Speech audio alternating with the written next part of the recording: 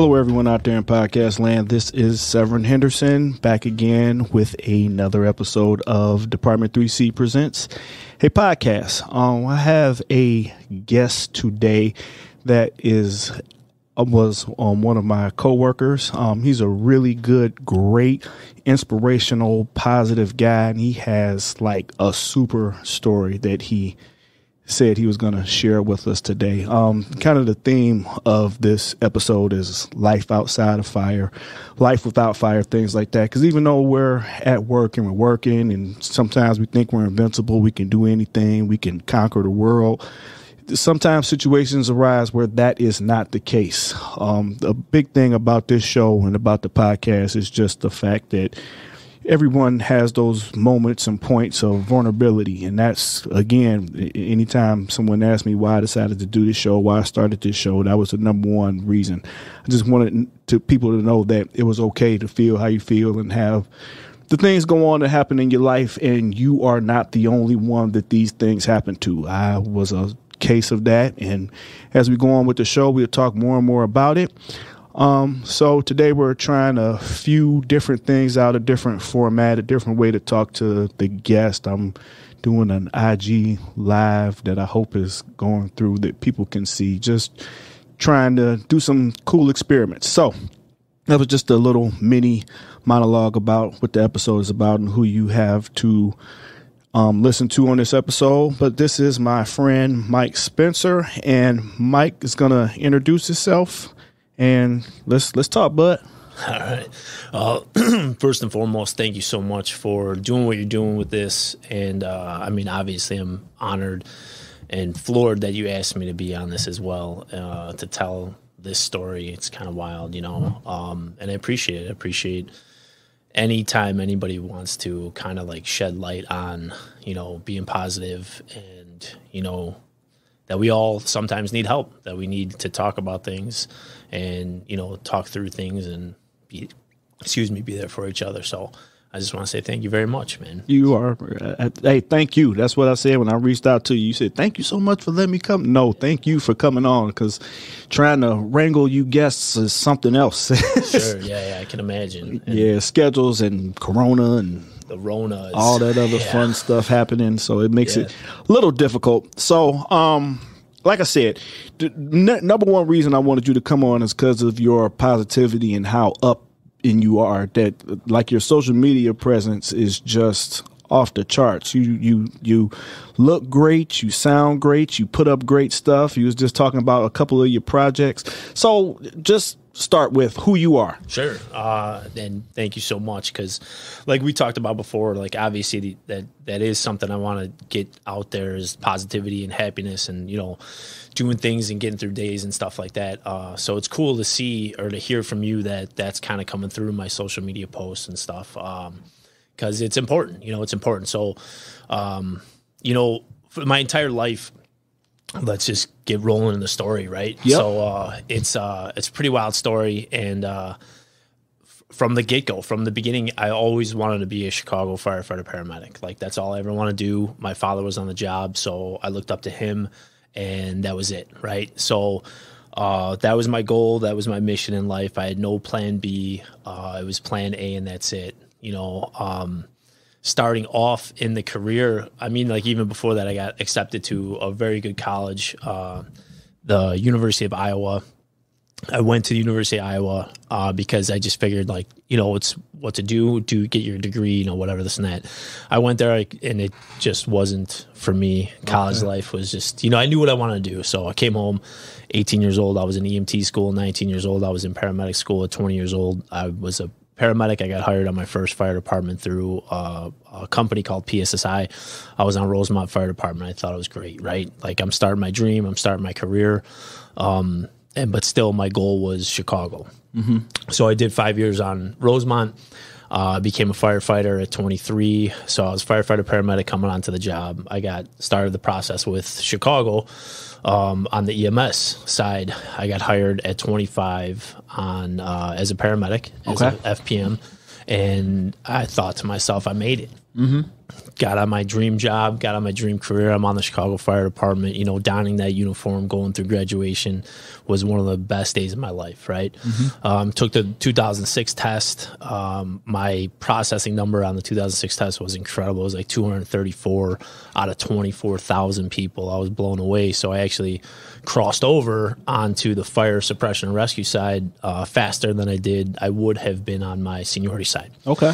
So now, you know, within a couple of years, like 3 years on the EMS side, I crossed over onto the fire side. So now my career, my dream has truly come true. Now I'm a firefighter paramedic on the Chicago Fire Department. Out of the academy, I got assigned to the west side, where I fortunately was able to meet you. You know, I was assigned to Engine Company 117, which is a dream spot. Dream spot. It's like I don't mean to brag or whatever, but no, brag. I have we want that. You know what I mean? Like it's a spot where only a few fire departments in the nation get to see the work that we do and get to do what we do. You know, I have a ton of friends on suburban fire departments that, you know, I got to rub it in their face every day that we're, you know, running into burning buildings and, you know, just doing everything. And especially being a paramedic on an ALS company, it was just awesome, man. So we saw everything, you know. That was truly my dream. And I, you know, being, you know, young, under 30 still, you know, I think a lot of it, I got enthralled in the life of the firefighter and especially the Chicago firefighter. And I felt, like you touched earlier, I felt like I was invincible. I felt like I was, you know, nothing could stop me. And oh boy, did the universe have a different plan for me. So we could fast forward to. No, we got time. We don't got to fast forward. I thought, let's sit here in this moment just a little bit, because I wanted to ask you a few questions. Yeah, of course, yeah.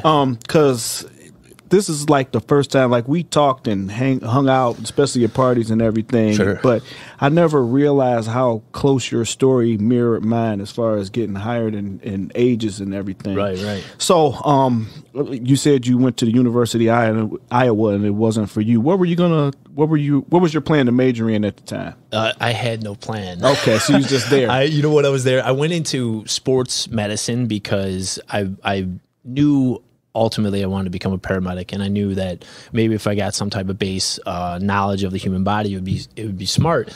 But I'll be honest, when I was picking my classes out, one of my classes was rugby.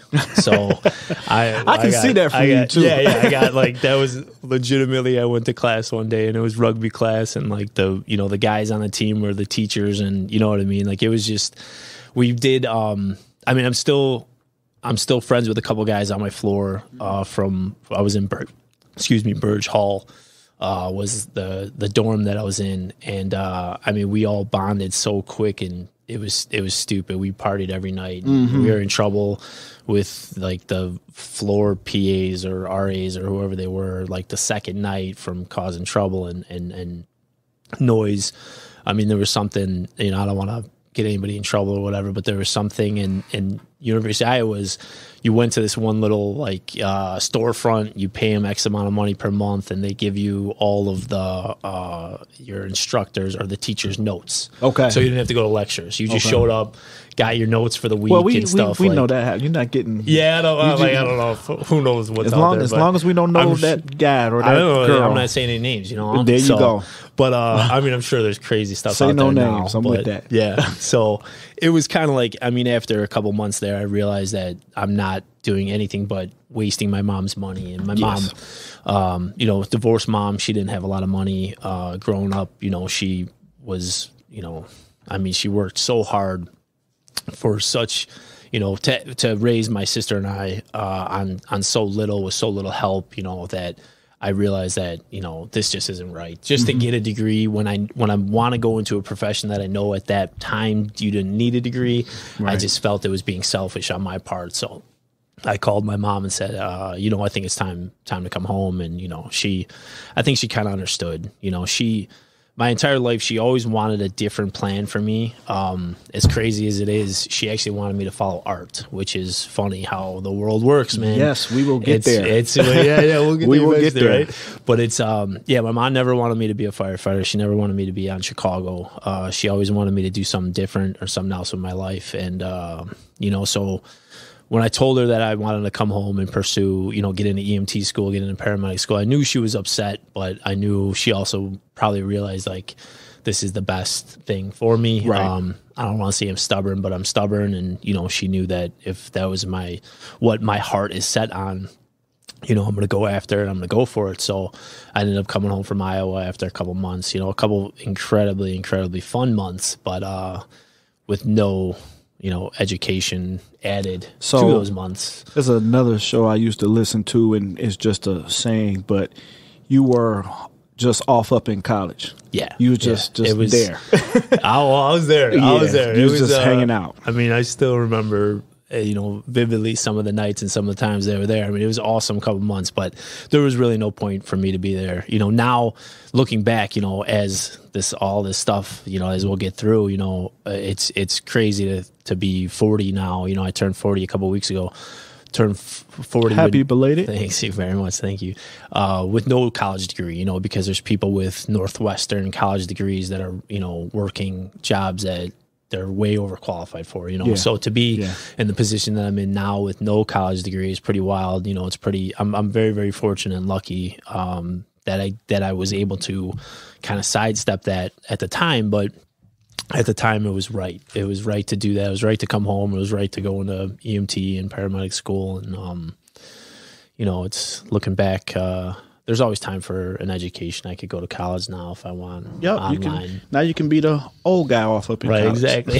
I can say old guy because I'm an old guy too. Yeah, we the same. We're the same age. I couldn't imagine being in a class with 18-year-olds right now trying to study. I'll go online if I do. And then they like know all these super secret study tricks and everything. And there's a movie about that. I can't think of what it is, but. The intern. It wasn't. They weren't in college. They were intern. But didn't Rodney Dangerfield go to college? I think so, or something like that. But the thing I was gonna say, I had a similar experience, but my mother couldn't afford for me to go at all. I applied to and got accepted to the university, the Ohio State University. I almost said it wrong, like one of the football players. Yeah, don't mess that up. Don't mess it up. I did get accepted, but when it came time financing wise to pay for it, my mother was like, what are you really going here for? You know what you want to do. Right. And we can't afford exactly. this. Yeah. So I never had the opportunity to go. So that's my claim to fame, getting accepted. Yeah. It's still big. That's still important, man. It was cool enough. Yeah. But then I did go to college, to Cleveland State, because from Cleveland, and it was just a university there. And again, I didn't even know what I was going for. Right. The other place I applied was University of Cincinnati for communications. Okay. So like, at least I had a plan, but at the same time, I just wanted to be a fireman. Right. And I kept hearing from other people, especially like school counselors and everything, that you want to be a fireman, that's cool, that's great, but you need to have another skill set to go along with that. 100%. Yeah. And I wasn't really on it. I was like, fireman, fun. Yep. That's it. Yeah. Same thing with me. So when I was on Rosemont Fire Department, I was going to Harper College out in Palatine. A community college. It's an amazing school. And I was going for a fire science degree. So I got about, I'm like 6 hours short of my associates in fire science out of Harper. But that's when the city called and I kind of dropped everything because it's like, well, I don't need education anymore because now I'm on big time now. I'm on Chicago Fire Department now. Yeah. So I would like to maybe go back and finish that up, clean that up, just to say I have an associate's, possibly go into a bachelor's, Yeah. Kind of in the beginnings of a new career now that it probably would be wise to go get a bachelor's in some type of management, safety management, something like that. But yeah, I'm the same way. Like I kind of, I don't know. It was kind of the thing to do, like you just go to college after high school and then you get your degree and then you go in your profession. But, it just wasn't my game plan. Like I knew what I wanted and that was it. That was all I wanted to go for. So yeah, we have real similar. Okay. Yeah. Like As far as as far as that goes. So now I still don't want you to fast forward, but let's just push play. All right. Let's get to where we were at. So we're hired on Chicago. We got to cross a little bit earlier because we came on a civilian. Our numbers were even close too, because I was 271, because I remember, because that's a major highway back in Ohio. So that's awesome. I remember my number. That's how I remember my number. But and they always said that number don't mean nothing. It don't. When I remember when I first got the card saying what it was, I'm like, oh well, that's interesting. And it just sat on my refrigerator for some years. And then one day I woke up and had this interest card, and it was on from there. That's awesome. Like I said, you worked on the AMBO for about 3 years, crossed over, go to 117. Let's go from there. Yeah. So I mean, like, you know, life same is thing sweet. with you. It's amazing. It's a dream spot for every kid that ever wanted to be a firefighter, for every adult that ever wanted to be a firefighter. You know, I mean, the having Tower Ladder 14 in my firehouse, having the experience and the guys in my firehouse. You know, looking back, like, I probably should have taken more advantage of the experience I had and the guys I had, you know, just to learn as much as I can, instead of thinking that I was this, you know, I'm the man, I'm this badass West Side firefighter now. Like, you know, you kind of take advantage of those situations, especially in my, you know, state of mind and my mentality now, that, man, it was amazing. You know, it's such an amazing spot to be able to do what we do and did. And we the one thing I get asked constantly, I mean, I swear to God, it's almost like a daily thing, especially, you know, meeting new people all the time and stuff. Like, I get asked all the time, do you miss being a firefighter? And I miss it dearly, obviously, but I've had to, you know, I've had to make peace in my heart and in my mind that I'm not anymore and I can never be again. But one thing that I truly, truly do miss is the opportunity to help intervene in somebody's life that would end up not having a good outcome if we weren't able to be there to intervene with them. Right. You know what I mean? So that's what is the worst part, is that, you know, I don't get to help people. And on 117 and on the West Side and Inglewood and, you know, any fire department anywhere, you know, we're in the position that we could actually truly help people every single day that we walk into the firehouse and that we don our uniforms. That's what I miss the most. You know what I mean? And I think I took advantage of that when I had the opportunity to be on 117 and get detailed at Truck 29 by you guys, and Engine 95 down the street, and Truck 26. And like, I think that if I had the opportunity to go back, I would try to like kind of go in slow motion and just try to take a step back and truly enjoy the opportunity that I had. So that's what I miss the most about actually being a firefighter paramedic, is that every day we had the opportunity to change someone's life for the better. And that's what I wish, you know, looking back, I wish I would have taken more advantage of, to, you know, not get so enthralled in the, you know, the rock star lifestyle or the rock star mentality being on, you know, 117, you know, or the, you know, the men here and the women on the job and stuff. And, you know, kind of just absorb more of it, you know. So I got caught up in that, and I, you know, I thought I was a rock star and I thought I was a badass, and definitely lived the lifestyle of that. And you know, the universe, like I said earlier, had a much different plan for me, you know. Okay. Well, let's talk about that. Let's get into kind of what happened and what went on from there. Sure. So I was injured. I had a distal bicep tendon rupture, so I tore my right bicep off the bone. I think you did that on my daily day, because did you do it on? I was on 117. Okay. Yeah. And we were carrying this 71-year-old lady out of a house. Okay. And, I felt a pop. I felt this throbbing sensation, and it felt like my arm had a heartbeat. And I was like, man, I didn't really lose grip strength, so I was like, oh, I might not be in too much danger. Like, this might be all right, you know, I might be all right, whatever. And then we got out, got the lady in the ambulance, and, you know, I remember taking off my coat, and I looked at my bicep, and my bicep was up in my shoulder, and I was kind of like, oh, man, this does not look right. Yeah. So I remember asking one of the guys on my rig, I said, hey, come here, take a look at this. I think I messed up my arm. And I remember distinctly, he goes, oh, gross. Like, oh, shit, you know. And the perfect fireman answer. Yeah, and it's like, being on the West Side, we see gross stuff every day. We see brutal stuff every day. So but not to us. Not to like, each don't other. say it to me, man. Like, compose yourself a little bit, bro. This is me. But so then I remember Lori Timothy was the paramedic on the scene, and she was on the ambulance. And I remember one of the guys yelled to Lori, "Hey, Lori, Spencer's hurt. Spencer messed his arm up, and she comes over and let me see. I remember lifting on my t-shirt and she goes, "Oh my God, what did you do?" And I go, "Oh, come on." I'm like, two people. Like, come on, we're tougher than this, right? So I remember telling my lieutenant, I said, "Hey, Lou, I think I messed up." I'm like, I don't, it was weird because I'm sure anybody that's having to can relate, but like, you think if you rip your bicep off the bone, like you can't move your arm. Yeah. It was crazy because I was able to move my arm, I was able to move my hand, whatever.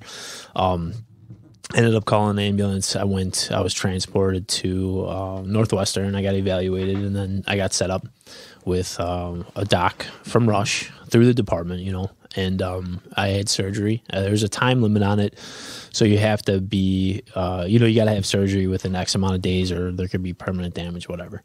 So I was in operating room within a couple of days, and I had my bicep reattached to my forearm. So through that, this is kind of where it all started. So with this, there was a complication after this post-surgery, right? Post-operation. There was only one real, like, what's it called? I can't think of the word, but one possible like bad outcome of the surgery. Okay. I can't think of what I'm talking you said complication or like one major complication could be from this, and it's side effect. Not side effect. I know. And then once we're done recording, we're like, oh, that was the word. Text me at 3 a.m. Oh yeah, that's it. Yeah, but edit that in. But so I knew the risks, right? And I had to have my arm fixed, whatever. So let's do this. So we did it, whatever. So after a few days, I couldn't move my hand, which was really weird, right? So I was able to grip, but I wasn't able to open my hand at all. Now this is your right? My right hand, yeah, of course. And you're right-handed? Of course, I'm right-handed. Okay. So yes, this is my right hand. Right arm. Just making sure. Yeah. Because that just throws a whole different dynamic into the mix of trying to learn everything, left-handed. And through all this, I live alone. I got a dog, single, so it's like not like I could just be like, hey, you hear that? Hey, hunt. Well, single. I didn't mean to throw that ready in to there. mingle? No. I didn't mean to throw that in there, but why not? I'm not saying. I'm just saying. But like, it's, and they it's just listening. Not like, right. So it's not like I could say like, hey, hey, babe, can you do this for me or whatever? Like, no, it's just on my own, So, so that's one of the major side effects, or one of the major complications from that surgery was your radial nerve damage, right? So your radial nerve runs on the outside, right where one of the incisions is made, this and that. So I knew the risks, whatever, and I couldn't. Now it's like 3 days post operation. I still can't move my hand. Mm-hmm. So I could grip things, and I'm in a cast, so it's not like I'm not like really using my hand that much anyway. But you start thinking about things, you start like Googling side effects and this and that. And it's like, oh, right, radial nerve damage, this and that, blah, blah, whatever. And I'm like, come on. I'm like, what are the chances? How bad can this be? Yeah. Right. Like, now that won't happen to me. And, I said that quite a few times over the years, no, it ain't going to happen to me. Mm-hmm. So, it goes about that.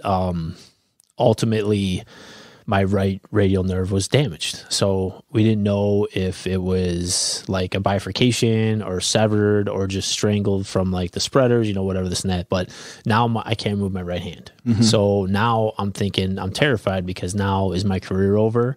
Am I ever going to be able to move my hand again? This and that.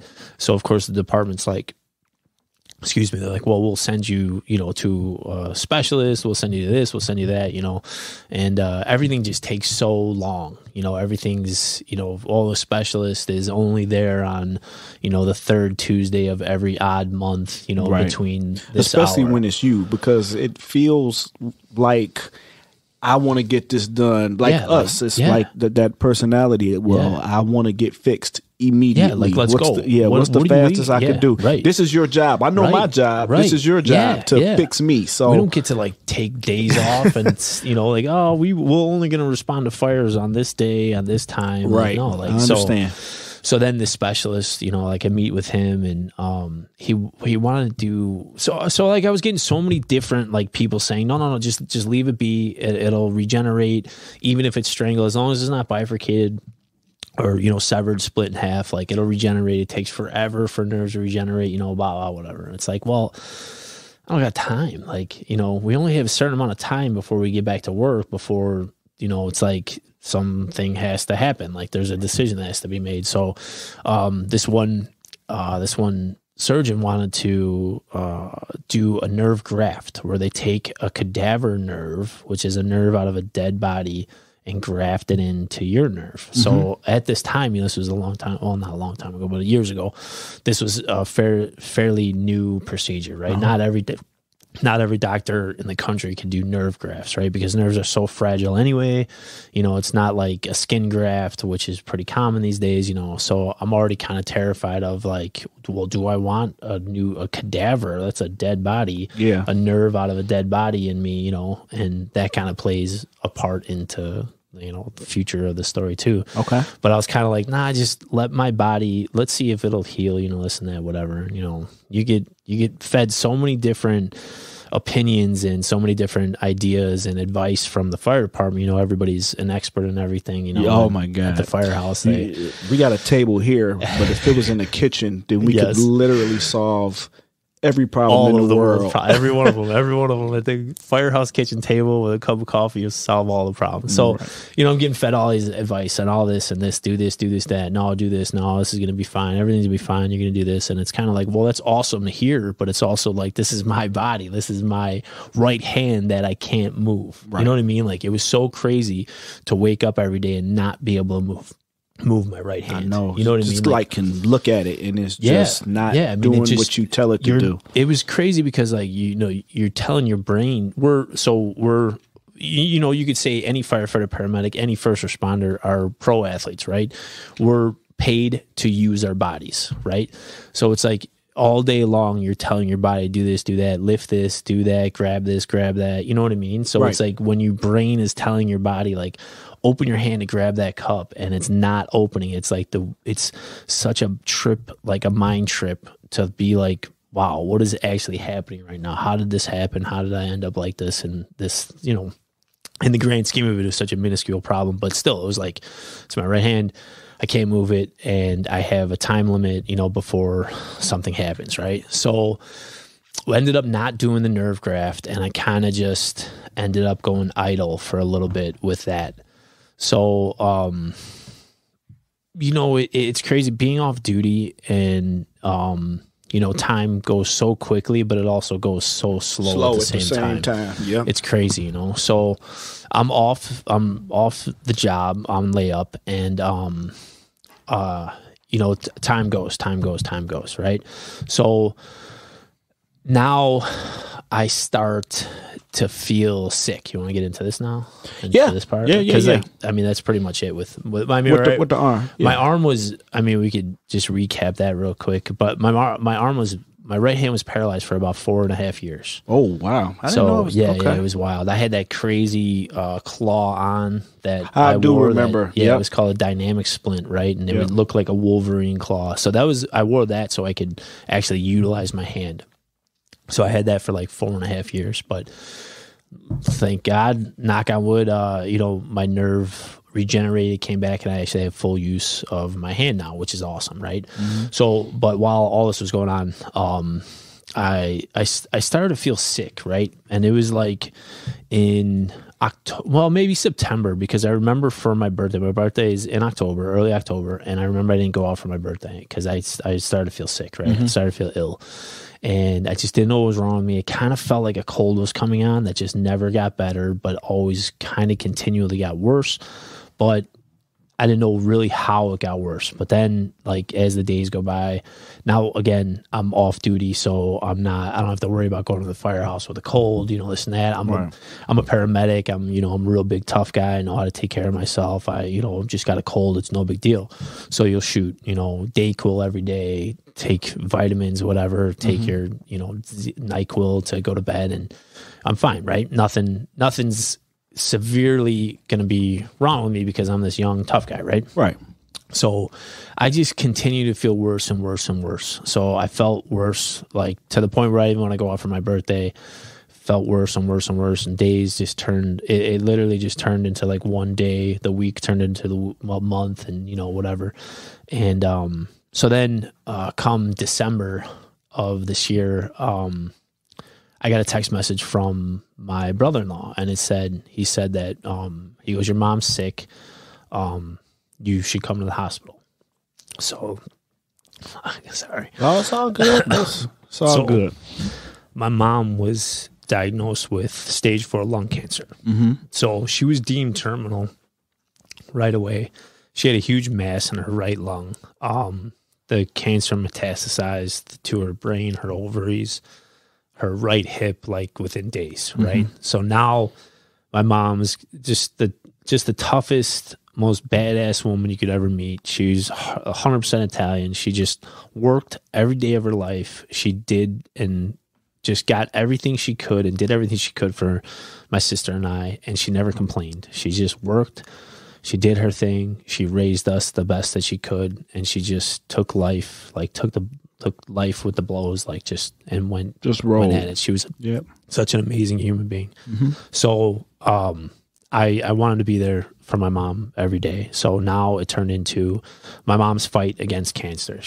The one physician there told me that they estimated she probably had about 3 months to live. So seeing my mom every day, like I knew there's no way. Like every day I saw her deteriorate, and every day, like it was just worse and worse and worse. And the aggression of the cancer, just seeing that, like I knew there's no way she's got 3 months. Mm-hmm. There's my own personal, obviously I didn't say that to anybody or, tell my family or whatever, but I like now everything with me is out the back door. Like I'm not even care about how I feel. Like, dude, I got to be there with my mom every day. Yeah.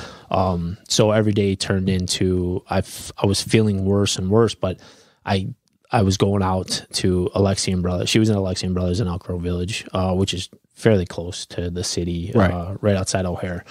So it wasn't a horrible drive. It wasn't like I was driving hours a day, but it was a commute to get there, be with my mom as much as I could, as long as I could, and then, go home. And then, go back the next day, be with my mom the next day. Every day I continued to feel like worse and worse and worse. Mm-hmm. Now I wasn't working out. I was ordering food out. Like I'd order, double meals. So I had lunch, I had dinner, I had food when I came back. So I wasn't really eating well. I definitely wasn't exercising because I felt so crappy. Mm-hmm. So I could tell I started gaining weight. But I didn't know like to the extent, right? So every day I would feel worse. It would start like there would be like a new ailment, I guess, like not every day, but maybe like once a week, right? And it got to the point where my mom was going through chemo. My mom went through radiation. She fought like tooth and nail, like the hardcore, tough Italian single mom woman as did, she was, yeah. And I couldn't tell, like I wanted to get to her hospital bed. I wanted to tell her, oh my God, Mom, I feel so sick, but I couldn't tell her because I know she would just throw everything out the window herself and be like, call a doctor. Yeah, call a doctor in. She'd be like, pull another hospital bed in here, put my son in here. And that's not what you want. No, absolutely not. Yeah. I don't need her to worry about me. It's about her. Yeah, exactly. She's fighting for her life here, And all she ever said was, because I'd be like, what's going on? Why did this happen? And all my mom would ever say is, it is what it is, Michael. It is what it is. And I'm like, you just... like when is the point where like you're allowed to say F this, like F this world, F this life? Like she had such a hard life, and still like to her last day, she was like, it is what it is, it is what it is. Mm-hmm. This is what happens, and we're gonna go at this now, So seeing my mom's fight, through cancer and literally, her fight for her life, was so impactful for me into what I went into. It was incredible. Like even, like my mom's last lessons for me, still I think about every day. So I started to feel really, really sick, like my mom's last few days, like to the point where getting up and walking to the bathroom was like nauseating. It was like a chore within itself. It was insane. It was like I would be out of breath. I would just feel horrible. Going from the parking lot to my mom's hospital room, I would stop in the bathroom and I would puke because I was so exhausted, right? And then like her last week, I started coughing up blood. And I was like, shit, this isn't part of my French. I'm like, this isn't good, you know. We got the E. It's okay. Say whatever you want to say. I'm trying my best not to. Here for you. So it was like, you know, now I'm coughing up blood. So I mean, like being a paramedic, it's like, you know, it's scary enough to know, like, you know enough to really scare yourself, but you also know enough to be like, no, that can't be happening, or this can't be happening. Like, it's just got to be a cold, right? So in my mind, I had a cold that turned into the flu, that turned into upper respiratory infection, that turned into lower respiratory infection, that now turned into pneumonia, right? So I'm like, okay, yeah, that makes sense, right? That in my own mind, that's what's going on. And you know what? No, you know, at the time I was 33, no 33-year-old dies from pneumonia. No 33-year-old dies from the flu. I'm a big tough guy, right? Like this is, I'm going to get through this. It's all good, whatever. Still got to be there for my mom. Not going to let my mom know anything. Like I would cough into a tissue in my next to my mom's hospital bed, and it would be full of blood, and I would throw it away and pray that my mom didn't see that, because she'd be like, she would lose her mind. I know she would lose her mind if she knew how sick I was, you know. But my mom, you know, ultimately, my mom was diagnosed on December 16th, 2013, and she ended up passing away January 15th, 2014. So it wasn't even a month. My mom, I mean, cancer just absolutely ravaged her.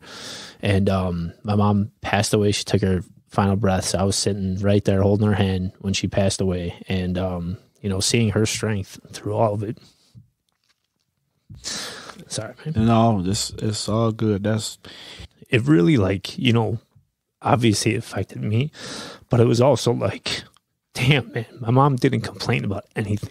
She literally, I heard her last heartbeat on the heart monitor, and she still never complained. She never complained. She just took the blows and went, you know? And I'd think to myself, like, on the job, right? We see so many people in different times in their life, and, like, people, like, that you think to yourself that, you know, it's like, you know, is this really a big deal? Is this really a big deal? And people have different emotional, you know, reactions to it. And like my mom's emotional reaction was just like, it is what it is. You know, this is it. I'm going to go rest now, you know? And, so my mom ended up passing away, and, you know, now we just got to make sure my mom's at rest, take care of the services. And then I said to myself, all right, I'll go get checked out. But at this point now, like, to be honest, and, you know, I know it's not a tough guy. Like I keep saying, I'm such a tough guy, but I started to get scared because I'm like, that's more than understandable. Yeah. And I mean, you know, no one wants to admit it, especially, you know, anybody that's in a profession like us. Like, you know, we're called to be there for people in their most terrifying times, and we're the ones that have to take it and, you know, pretend like we're not scared. Right. But at this point I was a little scared. And, so we had my mom's funeral, and I remember putting my suit on, and it was just tight. Like I barely fit. Right. And I was like, damn, I've been putting on a lot of weight. Like I need to get right with this, you know, do like something, yeah. But I was just so exhausted. Obviously I'm not going to start. Then you still got the hand that's not. Yeah, my hand's paralyzed. Yeah, it's half paralyzed. Yeah, okay. That's still, like, at that point I was like, I'm just, you know, whatever. Who cares at this point? Yes. You know, like, it's still attached, so maybe one day it'll work again. But, you know, there's so many other things going on right now. It's like, that's a lot. What do I even need a right hand for at this point? Like, you know, but so, you know, we had my mom's funeral. It was a great funeral. And I remember texting one of my buddies. He's actually on the job now. I texted him. He was such a good friend through all this. He knew I wasn't feeling right. He knew I wasn't sick, or I wasn't just sick. Right. And he constantly would say, you know, do you want me to bring food over? Do you need anything? Like, let me take you to the hospital. You got to get checked out, you know, like this and that. Of course, like, nah, I'm good, whatever. so after my mom's funeral, I get home and I remember texting him and I'm like, bro, like, I think it's time. Like, I gotta go to the hospital, man. Like, everything's done. My mom's at rest now. Funeral's over. Like, I gotta go to the hospital. So he says to me, he goes, oh, fuck. He's like, tonight? I go, tonight? I go, yeah, man, why? He goes, well, remember the girl that you hooked me up with? And I was like, yeah, what's up, man? He's like, well, I just told her I was going to take her out to the movies. Tonight was the night. Yeah. He goes, I want to take her out to the movies. I'm ready to go pick her up. I'm like, and then of course me, like oh, just wait, dude. I was like, oh no, like, hell yeah, bro. I'm so happy you guys are going out. Like, yeah, man. You know what? I've had a long day. Like, go do your thing. You know, hit me up in the morning. Look at that. So he would drive by. You're a hell of a guy. Yeah, I'm something. Like I would drive by, and even like the story of like hooking him up with this girl it was hilarious. Like, it was just so funny. I was just so happy that they were going out together and I didn't have to be there too, because that's kind of like how it started. He was like, oh, you know, hey, let's set up, like, hook me up with this girl. So set up this. So like, I like asked her friend out to like go out with us. So we had a double date. Like, so you know what I mean? It was almost like I'd hold this guy's hand and like get this girl's number and tell him to do this now. So now I was kind of like, hell yeah, man, go, like, have fun. He was like Marty McFly coaching his dad. Yeah, it was hilarious. Exactly. You know, like, so I was just so pumped. I was like, dude, you know what? Just go have fun. Have a great night tonight. He would drive by my place going into work. So I'm like, you know, in the morning, I'm like, you mind just coming by, swinging by, picking me up and dropping me off at Masonic? And he's like, yeah, absolutely. I'll text you at, 5:15 or whatever, and I'll drop you off then. I'm like, cool. I'm like, you know what? It's better. Like, I'm just gonna not think about anything tonight. I'm gonna just, have one night, and then tomorrow morning, that's it. It's game time. Tomorrow morning, I'm gonna figure out what's wrong with me. We're gonna hit this run at 5 a.m. Let's do this. Okay.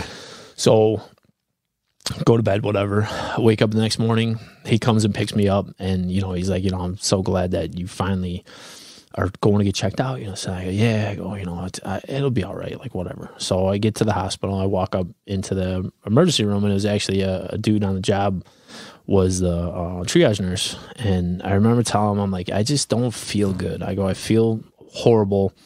I go, in about the past week, I've been coughing up blood. I go, I don't think I've been exposed to TB in any sense or whatever, this and that. I go, I don't do anything. I'm at home, whatever. I got a paralyzed right hand. I haven't been, running calls or whatever for a while. So it's like, but whatever, do whatever you got to do. So he's like, all right, they triage me. They put me in the isolation room, of course, for PD or TB precautions and stuff. And they come in and do a chest x-ray. So my chest x-ray comes back, and I told him, I'm like, I think I just got a cold that turned into flu. That you gave him the whole paramedic breakdown. Yeah. Upper respiratory, lower respiratory. This is what I think. Like, let's just isolate it. Let's take care of it. I got to get on some IV antibiotics. Let's do this. Like, let's hit it, And so they come in and do the chest x-ray. And then I remember the doctor from when I was on the ambulance in that neighborhood, I would go in there, and I liked Masonic because there's so many people on the job that work in the hospital and the ER there. I've known a few of the doctors for years. They're friends with my family and stuff like that. So I just felt comfortable going to Masonic. Little did I know like what all was going on and what I needed or whatever. But so chest x-ray comes back. My right lung is filled with fluid. It's about 3/4 or like 77% filled with fluid. So wow. The doc comes in and she puts my x-ray up and she's like, this is the largest pneumonia I've seen this season, right? So, because now we're in January. It was like January, my mom's funeral was like January 21st. So this is January 22nd, 2014, right? So she's like, this is a massive pneumonia. Like, look at your lung. So she's like, how did you even walk in here? She goes, how'd you get here? I go, one of my buddies dropped me off and, I just walked in. She goes, I don't even know how you walked in with this much fluid in your lung, this and that. I'm like, well, I go, when I move, it sucks. I go, but when I just rest, when I sit here or when I'm laying, I'm laying on the examining bed or whatever, I go, I feel fine. Like, I feel cool now. Yeah. But when I got to get up and I got to move, it's like, oh my God, it's exhausting. I got to sit down right away. She's like, well, tell me what else is going on? I go, the exhaustion's crazy. I go, if I walk for too long, like walking my dog was horrendous. Like I would get back in and I would have to throw up, and it wasn't like anything. It was just almost the act of like throwing up, not actually throwing anything up. But I was exhausted. Right. So I was like, I had a suit on yesterday. I've gained a ton of weight. I go, my legs were like killing me by the end of the day. Like I had to get home and just put my legs up, this and that. I go, I kind of like have trouble breathing when I sit in a funny way, this and that. So she looks at my legs and she goes, oh my God, she's feeling my ankles. I'm feeling my calf. She goes, how long have your legs been swollen like this? I go, I have no idea. I go, I live life like a 80-year-old Italian guy. I'm in a sweatsuit every day, I'm in a jumpsuit. I go, I don't have to put my uniform on. I don't really have to wear jeans. I don't have to do anything. I don't have to, right. I go, I don't know. I go, I haven't been working out for months now because I feel sick and so I'm gaining weight. I'm ordering pizza every day, like I go, I don't know. So she's like, we're going to do EKG on you. I go, all right, whatever. Like, do whatever you want. Yeah. She's like, this is the biggest pneumonia I've seen. So I'm like, we know it's a pneumonia, whatever. Yeah. So she's like, we're going to start an IV on you. We're going to get you on IV antibiotics, whatever. I go, all right, cool. So then this happens. So then she says, well, let's do a EKG on you. All right, cool. Do whatever you want. So they come in, do an EKG. Then they come in and they do a 12-lead EKG. So then they leave and she comes back in and she's like, when's the last time you had an echocardiogram? And I go, ma'am, I don't even know what echocardiogram is. Right. Like I at the time I had no idea. I know being a paramedic probably should, but and having so many patients, that's like, we not doing them, so we don't know. Yeah, I don't know. People like, your patient, you got an 89-year-old patient with chest pain. We take them there. And, I had my echo last month. Like, oh, cool. All right. Yeah, right. What an echo is. I'll write that down. Yeah, right. Yeah, I'll note that, But so I go, I've never had one. I'm 33. I've never had an echocardiogram before, So she goes, well, we're going to do one. I go, all right, do whatever you want, So while we're waiting for that, she's like talking about the IV, the antibiotics. She's like, well, while we're waiting, we put the orders in for this. We're going to start you on IV antibiotics, just in case, I go, oh, cool. I go, hey, how long do you think I'm going to be here? Like, do you think I'm going to get out of here soon? I go, I got a dog at home. I got to walk my dog. Yeah. I go, I got a dog at home. Like, I got to get him. I left pretty early, 5 a.m. this morning, now it's like maybe 8, 9 in the morning. And she's like, you're not leaving for a couple days. And I go, whoa. What do you mean a couple of days? She goes, did you see your lung? Like that, we need to clear that out. We need to get you on antibiotics, this and that. I go, can I just get them to go? Like, there has to be like pill form antibiotics I can have, right? And she's like, you're out of your mind. She's like, no. She goes, call one of your little firefighter friends. Tell them to get your dog, whatever. So I go, all right. So then the echo comes in. So all like... I find out all an echocardiogram is an ultrasound, right? So this ultrasound tech comes in, does the echocardiogram. I was like, oh, cool. I didn't have to get poked or prodded or, more IV pinches or whatever. Like, that was easy. I'll do echoes every day for all I care. So then she comes back in and she says, well, we're going to do a chest CT. So I go, all right. I go, well, like, why? We've done so many tests already. Like, why do we got to do a chest CT? I mean, I said yes to it, like, whatever she wants. But I said, why do we got to do the chest CT? And she goes, you know what? It's just like the last piece of the puzzle that we need right now. So we're just going to do the chest CT, and I'll tell you everything that's going on when it's done. I go, all right, cool. So I go get the chest CT, come back in, and now she comes in to my hospital room with a couple other doctors, right? So now we got so now they're teaming up on you. 5 doctors in the room now, right? Okay. So it's her and it's a few other doctors. So she starts introducing them and she says cardiologist, and their names, right? So I was like, well, why is this team of cardiologists in my ER room now, right? She goes, well, let me explain to you what we found, right? She's like, so we knew your lung was filled with fluid. She goes, but we don't think it's a pneumonia, right? She goes, so we did a EKG. She goes, we saw some abnormalities on the EKG. And I was like, well, tell me like what you saw. Like, is it a different rhythm? Am I in a block? Am I in a sinus? Like what? Just kind of like explain. She goes, it's just going medic-y on them. Yeah. Well, yeah. Like I want to know. I don't want to don't beat around the bush. Don't sugarcoat anything. Like tell me straight up what is happening. Right. So, she was like, you know what? She goes, nothing significant. Like, it wasn't like I was throwing PVCs or I was in like a 3rd-degree block or anything like that. But like, she's like, it just didn't look good. Like your rhythm just didn't look right. She goes, that's why we did the echo. She goes, and seeing your echo, she goes, we saw that your heart function or your EF, your ejection fraction, she said we saw that it was extremely low. So she says that's why we did the CT scan, because we needed to see what like your heart looked like and what was going on in your chest, like what's causing your heart to be this low, right? So my EF or my ejection fraction was 11%.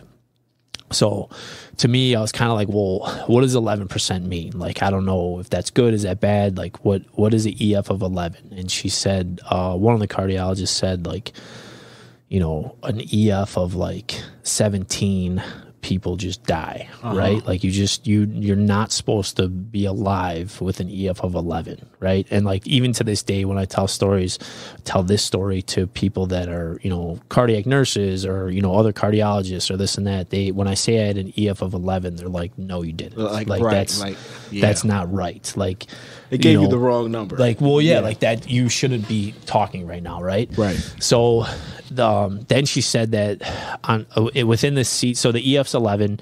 You know, my right lung's filled with fluid. My EF is 11. My heart just looks horrible. She said the pumping function of my heart looked horrible.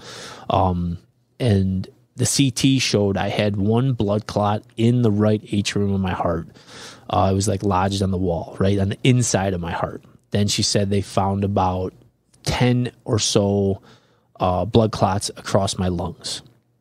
So I had one blood clot inside the right atrium of my heart. I had 10 blood clots. They said like 10 to 12 blood clots throughout my lungs. My EF was 11, you know, and she said my heart from the CT scan, it looked like it was about 2 times the size of what my heart from my chest cavity should be, right? So my heart's swollen and it's functioning incredibly poorly, and I got blood clots all over, right? So what she said, well, I mean, ultimately, I said, what are you telling me? Are you telling me I'm in like CHF or something? And she's like, yeah, that's exactly what we're telling you. We're telling you you're in acute dilated. Well, at first, they didn't know what caused it or what was causing it. So they didn't want to say anything, right? Like, because God forbid you don't say anything about anything. Doctors don't want to say anything because, you know, everyone's going to sue everybody these days, whatever. So I didn't really get like an actual diagnosis till I was at Christ later, like a couple of days later. So she said, well, all we know right now is that your heart is failing, right? You're in acute heart failure. Your AEF's 11. And she pretty much said, so the team that was there that I met was the cath lab team, right? So that's the team of doctors that do emergency, you know, heart transplant, do emergency chest or, you know, crack your chest and do that stuff, you know, this and that. So I'm like, that's kind of insane that the team of doctors that, you know, are there to save your life for your heart are sitting there making eye contact with me right now. Right. So she pretty much said, like, my case for them is way too, I'm out of their league in a sense. So she's like, we've already made phone calls to Loyola and to Christ, their heart centers. She said, whichever hospital has an ICU bed open up first, you're going to.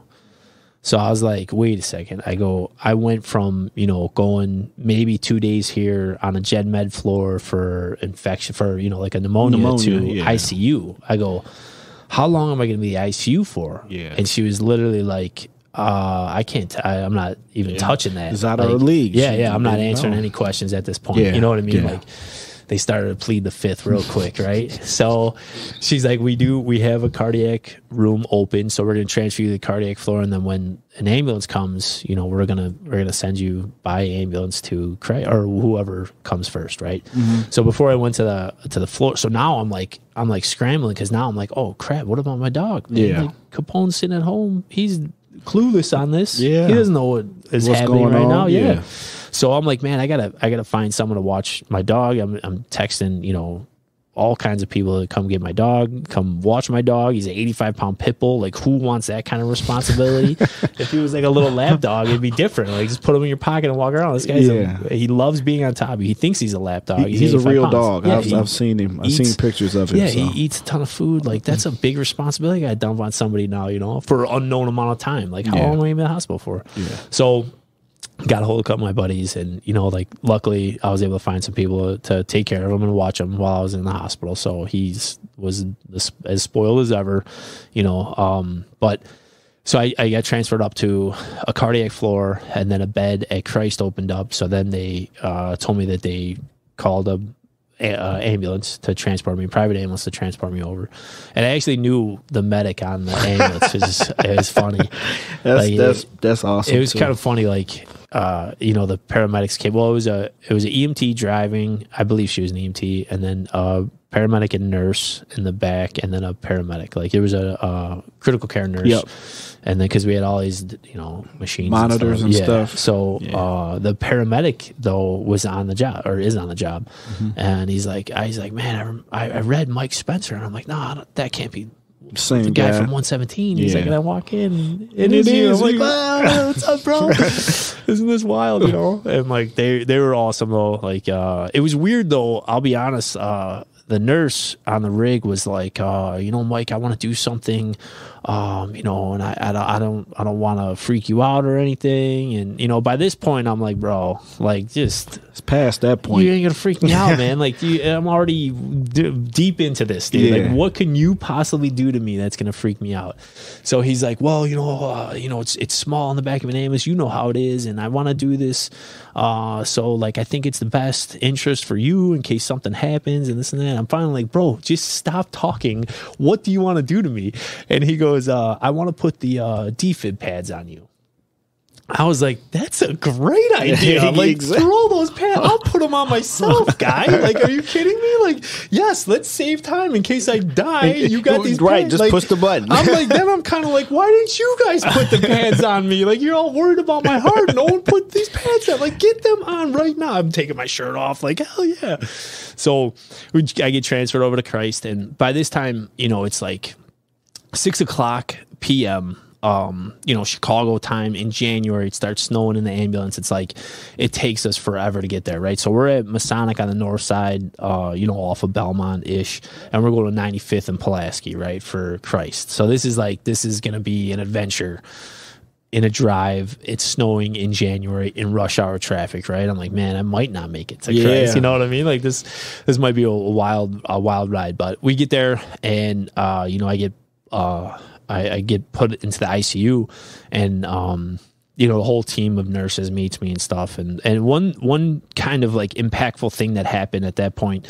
when they were moving me over, the ambulance, put me next to the bed, and I'm like, I'll move myself over. Like I knew I was big, right? I knew I was overweight at that time, and I'm like, oh no, I'll move over. And I remember all the nurses were like, no, don't move, like don't exert, like everybody was afraid of me just dropping dead, right? Yeah. I was like, no, I'll do it. Like I'm big, I don't want any of you ladies to throw your back out on my big ass. Yeah. So they refused. They were adamant about it. So I gave in and let them, lift me over. And I remember I'm getting vitals taken, and then they're checking IVs, and they're doing this and they're doing that. And it was like they were such an amazing team there. But I remember one of the nurses saying, age, this, that, height, whatever, and weight. And I remember this one lady, one of the nurses wrote it down on a sheet of paper, and she just handed it over to the other lady. And I was kind of like, no, this is no secrets. Like, what do I weigh? I'm like, why are you hiding that? Everyone's yelling, oh, he's 5'10", oh, he's 33, oh, this and that. All of a sudden, the weight comes up, and everyone's like, oh, just put that on a piece of paper. Right. I don't say that out loud. I was like, well, what do I weigh? And I remember one of the nurses turns and looks at me. She goes, 280. I said, I'm 280 pounds. And she's like, yeah. I go, all right. So I go to myself, I think to myself, all right, like this is where it starts right now. 280 pounds. I'm like, I'm not that tall. Like I should be 180. You know what I mean? Like 280. I'm like, oh my God. So that's kind of like where this mentality now starts, right? I'm like, oh my God. Like, forget all about like the blood clots in your heart and the heart function, this and that. Like I was almost embarrassed to be that big at this age. Yeah, like I'm almost 300 pounds, man, right? So I'm like, oh man. So I started the conversation in my head, like if I get out of here, if I make it out of here alive, I'm losing 100 pounds. Like that's right off the bat. This is it. This is it. Like, all right. So now it's in my head, like let's get all this other stuff going, right? So that was so impactful because like I just wasn't expecting to hear that, and all this other stuff that's happening and everything else. It's like that stuck out of my head. Like, oh my God, like damn, man, like, that's a real number. That's huge, dude. Like 280, like that's too much. So then like they're telling me, everybody's gone for the day pretty much. Like all the cardiologists are off, you know, like I'm going to be tied into everything here. They're already going to start my medications and all this stuff. And, you know, my nurses is like, she's like, you're not going to meet everybody till tomorrow morning. She goes, but I'm going to tell you this, tomorrow morning it's going to be a whirlwind. Like tomorrow morning, you're going to have teams of doctors coming in, waves of cardiologists coming in and talk to you to try to understand the situation, like to hear the case. She goes, you know, there's going to be a lot of students that are just going to want to see you, want to talk to you. You know, I'm thinking to myself, I'm like, wait a second, like I'm not on display here. You're a like, case study I'm now. not a piece of meat. Like I'm going to save me first, but then we could talk later, you know? Yeah. But then it was next day, I met my cardiologist who I love to this day. He's amazing. And, you know, I honestly want to say like the nurses there and my cardiologist, like, I swear they saved my life. Like the nurses are incredible. And, you know, my cardiologist, just to jump forward real quick, like when I was being discharged, he's like, all right, I'll set you up with a cardiologist that I trust on the north side, you know, this and that. I go, whoa. I go, no, you're not. And he goes, well, what do you mean? I go, I'm never leaving you. Yeah. Like, you're stuck with me he's only a few years older than me too. So I'm like, you ain't retiring soon. You're my case or I'm your case forever, guy. Like, have car wheel travel. Yeah, exactly. I'll drive to 95th Street. I don't care, ain't that far, you know? Exactly. So, but yeah, like I met him that day. I met the whole team of cardiologists that day. I met, you know, different nurses and stuff. And it was like full blown, like, let's go. And I told them, you know, do whatever you got to do to save my life. Like, I don't care what has to be done. Just do it. And, you know, let's get going. Like, I want to feel better. I want to get through this. Like, let's see what, you know, we can do and go from it. Right. So it was at that point, all questions were done because I said, just do whatever you got to do to save my life. Right. So I remember I had, you know, 2 IVs in me. They did a Swan's catheter, which is it's like a catheter surgically implanted into your clavicular vein. And it was like a main line to my heart. Right. So that's where they gave most of my medication in there. And like you got to do like a heparin flush first, so you feel this burning sensation. Oh, it's crazy, man. But it goes right into your heart. There was wires that went into my heart to like read my you know, my ejection fraction, my output, all the strength, all the stuff. Like it was just crazy. So like to me, I'm kind of thinking like, you know, all right, well, I did say do whatever you got to do to save my life. So they're going full charge. So this is what the Swan's catheter is, you know, this is whatever. So then now, I mean, like time flew by, but it also felt like it was like minutes were hours. You know what I mean? So like day 2, I remember them saying, well, you're going to have an LVAD implanted. And I was like, whatever. I don't know. Well, this is like a Swan's catheter. Yeah, throw an LVAD in there. I got IVs in me. Like, whatever. Let's just do all the alphabets. You know, like we'll do all the letters. So I had no idea what an LVAD was, right? And so I had the device. So they're telling me, they're prepping me for surgery, right? So they told me that I'm going to do angiogram. They're going to do tests on me. So I got to get prepped for that. I got to do this. I got to do that. Like, this is all the things that are going to happen to me, right? So it's kind of like they throw all this stuff at you, but you don't know when it's going to happen because this has got to happen. This has got to happen. You got to see this doc. You got to get these tests. You got to get those tests. You know, it's like, all right. So I just said yes to whatever. Do whatever you guys got to do and let's go. So I was being prepped for LVAD, right? First, had to have an LVAD implanted. So I had no idea what that was, no idea what the process was, whatever. So I'm just like, sure, do whatever you got to do. I already said, do whatever you got to do to save my life. So, so the LVAD rep, right? The device rep comes in to tell me about the device, right? So this isn't a nurse. This isn't a cardiologist. This is just a young lady that is an expert on this device, right? So she comes in and she starts telling me about the LVAD. So she's like, all right, so this is what's going to happen. Like, it's going to be implanted next to your heart. And it's going to be here. And you're going to have wires up here in your chest, like your upper right, your quadrant of your chest. You're going to have wires coming in. Then you're going to have wires in your lower right abdomen quadrant coming out. And you're going to have a battery pack. And it's going to be, you know, your battery pack's going to be on, you know, 24/7. And this and that. It's going to charge the device or keep the device charged, whatever this and that. And she says, well, they told me that you're a paramedic. She goes, so I'm going to tell you this. She goes, I don't want you to ever feel for a pulse, for your own pulse. Right. So I go, all right. I go, well, why not? And she goes, you're not going to have one. Because it's not going to be there. So I go, what? I go, hold on, ma'am. I go, what do you mean I'm not going to have a pulse? Like, that's creepy, you know? She goes, well, the device, it's just a constant flow. And, you know, it's just blood's going to be constantly going through this and that. So she's like, so you won't get that pump of your heart, you know, so you won't feel a pulse, you know?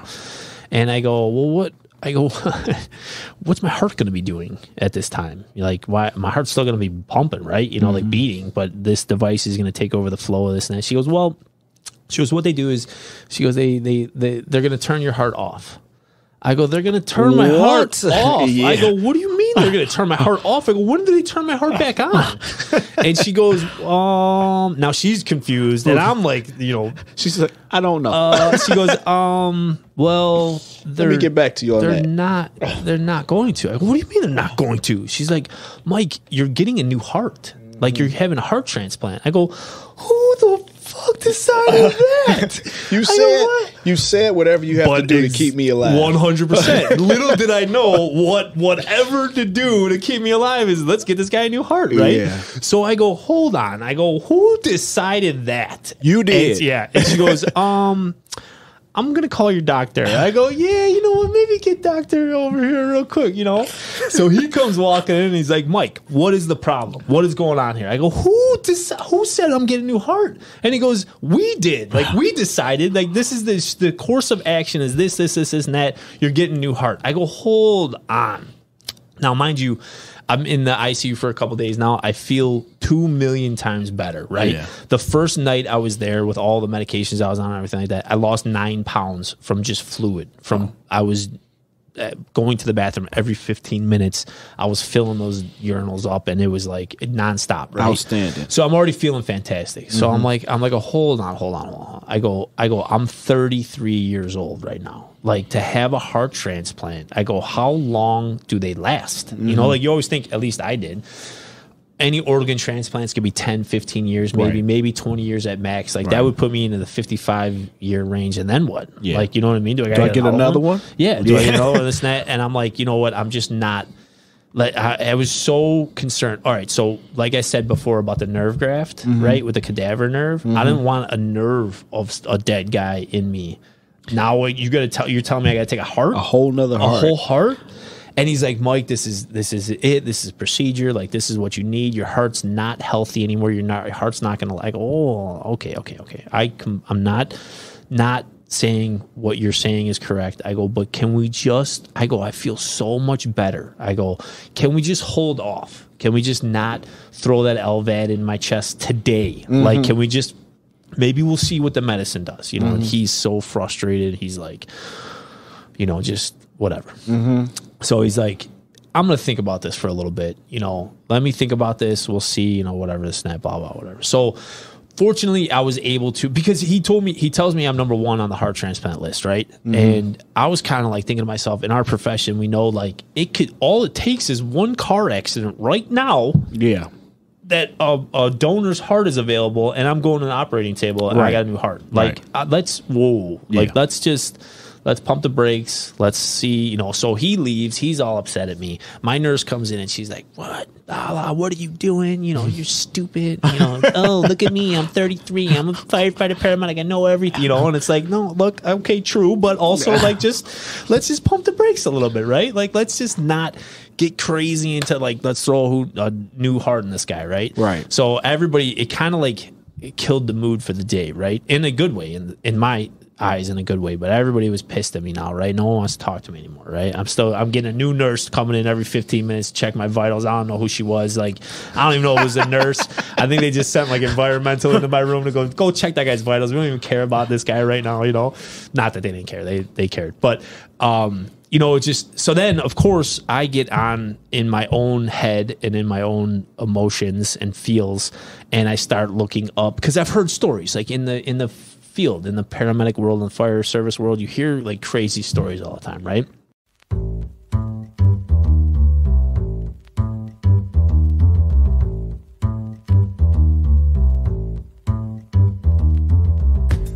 This has been a Fire and Iron Media production.